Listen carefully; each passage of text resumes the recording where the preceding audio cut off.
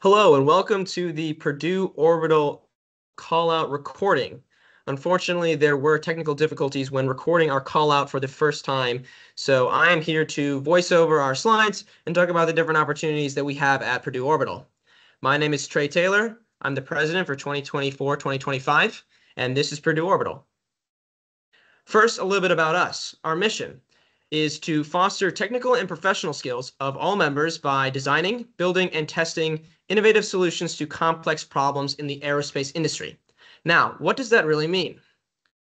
Our mission is developing our technology and our people.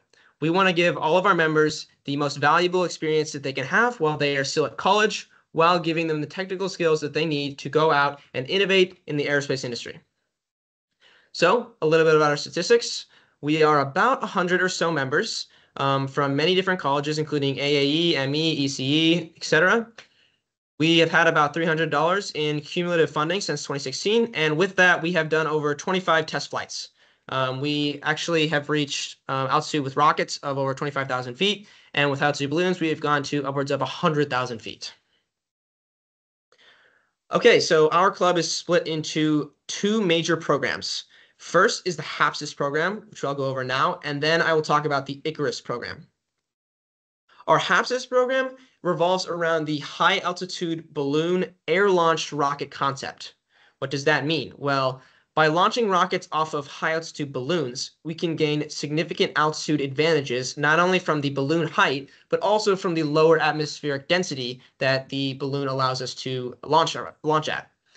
This is the original focus of our club, and since then we have done a lot of prototyping and design development to make this more of a feasible reality.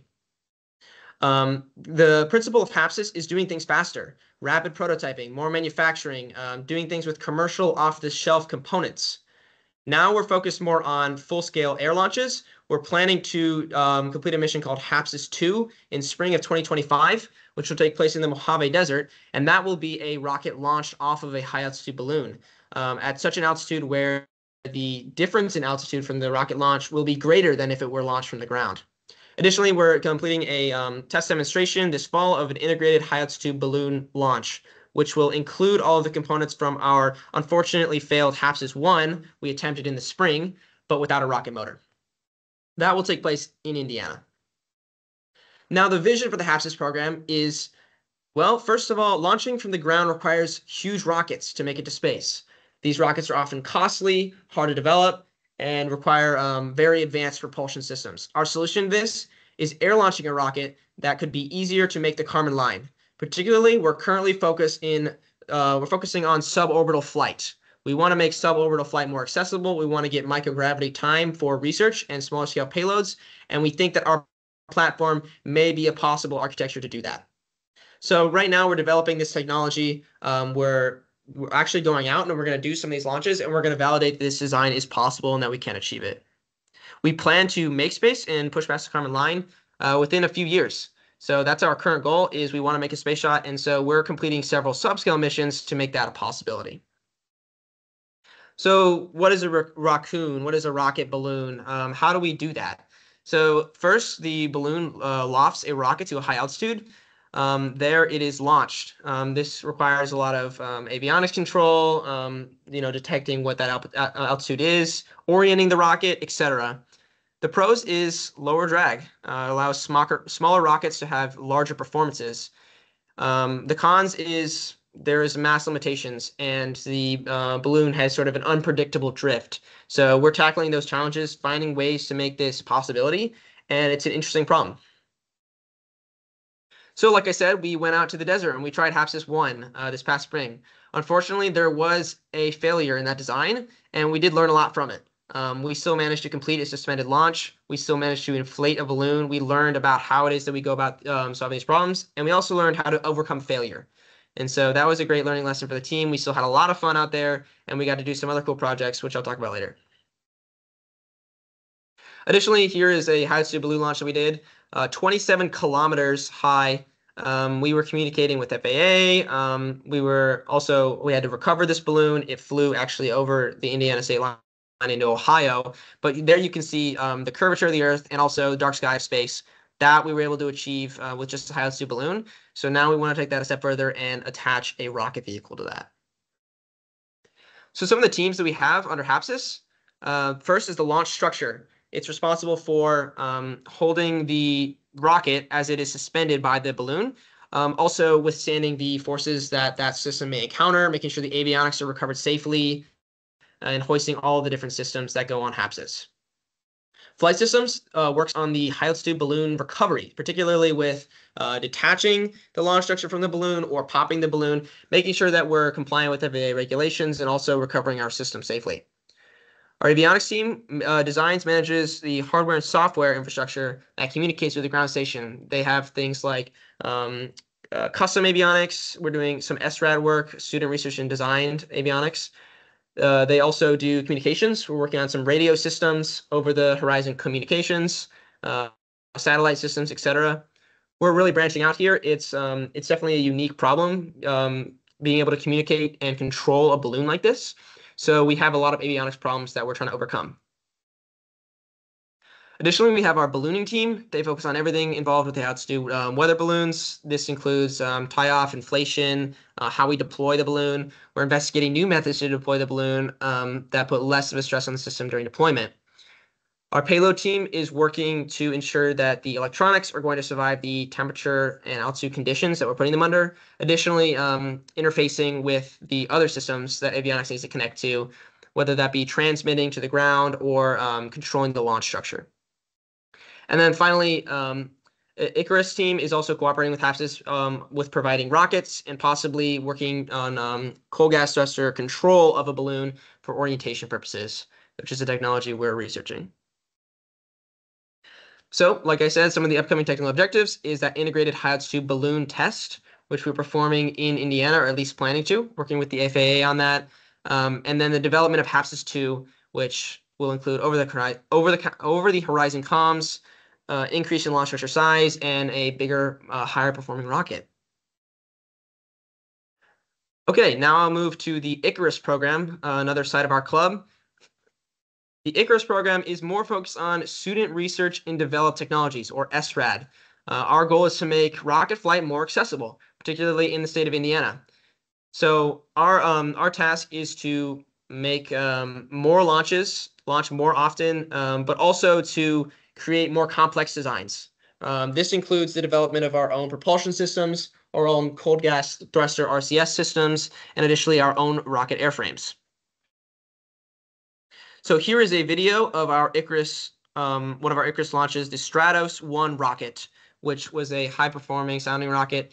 This rocket traveled to over Mach 2.5 and had an apogee of 25,000 feet, despite a failure at the very beginning of flight where the nose cone unfortunately separated early.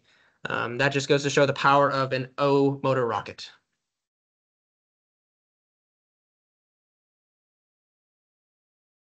This was another one of the projects we did out at Friends of Amateur Rocketry this at the end of last year. So very cool opportunity we had to go out there and launch a rocket. It was quite exciting. Moving on to our Icarus subteams, we have various subteams that work on different projects throughout the Icarus program. Firstly is Airframe. They do everything related to rockets. They design, simulate, manufacture, and assemble rockets. And this year, they're working on the operation and completion of the Theseus architecture, which I'll go into in a minute, as well as the design of a two-stage rocket, which will be, and also the support of HAPS missions. Propulsion team is working to develop a solid rocket motor. They are planning to cast that motor at Zucro Labs. We have a good partnership with Zucro Labs as a student org here at Purdue. And we're looking to cast a solid rocket motor, hot fire that this semester, and then hopefully integrate that into a rocket and launch it next semester. The Guidance, Navigation, and Control team, or GNC, is working to develop a reaction control system for future rockets.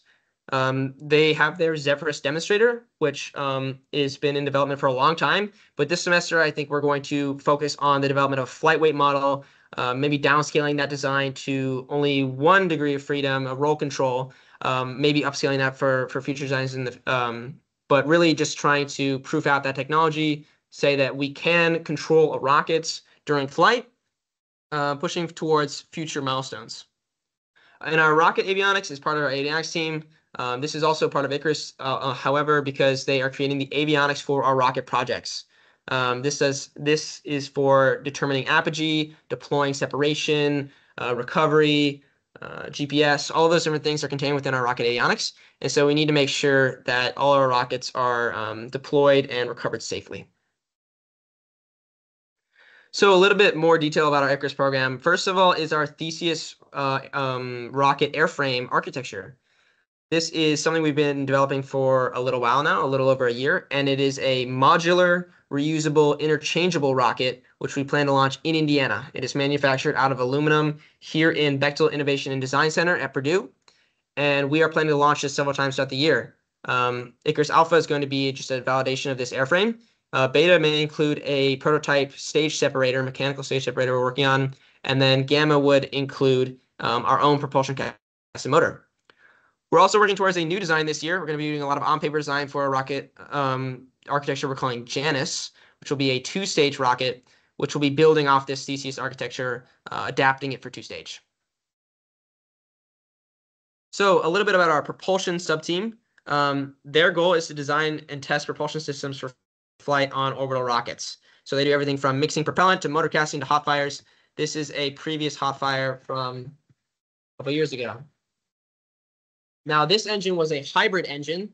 However, this semester we're focused mainly on solids development. We want to get our solid rocket motors up and running. And so to do that, we're working on our how we're casting our grains, what grains we're using, researching the best way to complete that, and also doing all the analysis required. A little bit more detail here. These are some of the different projects within the propulsion team. We have the motor casing / pressure transducer integration. We have propellant casting. We have the test stand, which is going to need a lot of development this semester. And finally, the igniter for igniting the solid propellant. So the goals for the propulsion subteam is solid rocket motor development. We're calling this motor the Jalapeno motor. It is planning to be flown on Theseus. There'll be some development going on this fall. Additionally, there may be future work on a hybrid system returning to that design that we've previously done if it is in demand. Now, our GNC team, or Guidance, Navigation, and Control team, is working on their coal gas thruster systems, their RCS, reaction control systems. They are working to be able to control the attitude of a rocket. They're investigating this technology. They have been for a long time. And now we're looking to mechanically redesign this system to downscale it to the size of a rocket. And then maybe, we're also, in addition to the downscale and mechanical redesign, we will be working on the software development, the control law associated. A lot of work needs to be done there. And finally, the rocket avionics. Here is an example of a avionics setup inside of a rocket airframe. You can see there's a lot of different parts here. How we install that can be, complicated. Additionally, which parts we pick, which ones we have to design ourselves, PCB design, programming, testing, all of that kind of stuff is included in our avionics team. So what's our vision really for the Icarus program is we want to launch K through 12 or science experiment payloads in Indiana. We're working to partner with the AAE 418 microgravity flight experiment class, which is a class here at Purdue where students get the opportunity to design microgravity flight experiments, either working with K through 12 students or making them just as college students. So some of those payloads are going to fly on future Virgin Galactic or Blue Origin flights and actually go into space and get microgravity time. But before that, we want to give them the opportunity to test their systems suborbitally in the atmosphere to understand how those accelerations will be affecting their system. So, like I said, the upcoming milestones for Icarus is launch of Icarus Alpha. That will happen this fall, and then following with Beta in the winter, and then hopefully Icarus Gamma sometime next year. Additionally, the development, like I said, of the Janus architecture, this two-stage rocket, will be happening throughout the year, where there'll be design reviews associated. Okay, moving on to our systems engineering program. Systems engineering, what is it? Well, it is essentially how we go about solving our problems, how we break down our mission goals and ideas into real actionable requirements. And there's a lot of different steps included in that. There is concept development, there is requirements development, there is verification validation. All of these terms, if you don't know what they are, you may have the opportunity to learn about them if you join the systems team. Systems engineering is a very valuable skill in industry because it's how we solve large, difficult, complex problems that are interdisciplinary. So our system engineers work to ensure the interfaces between our subsystems are going to succeed. They guide the teams in their design to ensure we have a quality of delivered product. They ensure safety of our design, and it is also a great stepping stone for leadership because you get to learn about all the different teams in our club, what they're doing, and how their missions interact. Some of the technical objectives for systems this year is going to be the support of operational objectives. This includes things like tests and launches. Additionally, mission planning and design reviews. Design reviews are a large part of what we do here at Purdue Orbital. We want to make sure that our engineering work is the best it can possibly be. And so there are several types of different design reviews that we will be working on and developing throughout the year. Then we have the ConOps development and mission scoping, things like launch location, flight profile, altitude goals, and required technology. These are all things that need to be scoped out and thought of before we go out and attempt to tackle a mission. So some of that early mission design work is happening on the systems team. And then finally, requirements development and documentation. So our systems teams are broken up into the two halves. Our Icarus systems team works to assist the Icarus teams, and our HAPSIS systems team works on our HAPSIS projects. Okay, finally, I'll touch on our manufacturing program. Our manufacturing team works to model and machine parts that we need for our different projects. This team will teach you how to use CNC machines and use CAM. We work out of the Bechtel Innovation and Design Center for all of our projects. All of our meetings happen there. So our students in the manufacturing team get the opportunity to get hands-on experience building these systems and also having great input on the design, ensuring that we are designing for manufacturability. Some of our technical objectives include the finishing of the Theseus rockets, HAPSIS 2 prototyping, support of propulsion for their test stand and hot fire, and then the creation of the GNC flight weight model. Finally, our enterprise program, we have two teams here, the treasury team and the outreach team. We're looking for anybody who's willing to get involved, reaching out to not only other organizations, but also companies, securing things like sponsorships, running event planning, outreach in general. There's lots of different things that are contained under that, but we want to have members that are interested in really helping this organization grow and sustain itself. I'll end by showing a brief side of all of the different companies that our students have either gone on to work for or have interned at. Here at Purdue Orbital, we believe that being a member of this club really is the stepping stone and first step in someone's career. We believe that you can build a career here and that the experiences that you learn and the technical skills that you gain will be the stepping stone to gain internships and then jobs. So here you can see many of the different companies in the aerospace industry that we have either worked with, had networking events with, or had our members work at. So lots of great opportunities there. If you are looking to get an internship, get hired, get great technical experience while you're still in college, Purdue Orbital is a great place to be. Okay, so how to apply? Firstly, I recommend that you visit PurdueOrbital.com. The QR code there is for that website. Then you can hit join Purdue Orbital and finally apply to Purdue Orbital. If you then fill out the form with your details and interested teams, we will be able to place you on a team. Now, I would recommend that anybody watching this try to fill out that form before Friday, August 30th. If not, we will still be accepting applications via that form for about a week or so after. And then after that, it's recommended that you just email us, porbital@purdue.edu, if you're interested in joining after that date. Finally, I should note about the applications that they are not exclusionary. We accept everyone who applies to Purdue Orbital. However, we cannot guarantee your first pick of team. Teams are very competitive, especially our propulsion team. So if that team fills up, we cannot guarantee that there will be a spot on that team for you. However, that's why we ask for your second and third choices so that we can find something that works best for you.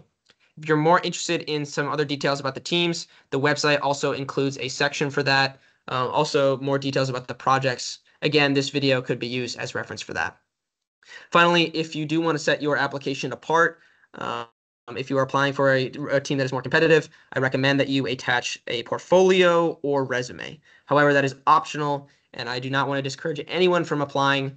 We want members to join Purdue Orbital. We are seeking out new members, even if you have no technical experience or are a freshman or are just looking to get involved in Purdue Orbital.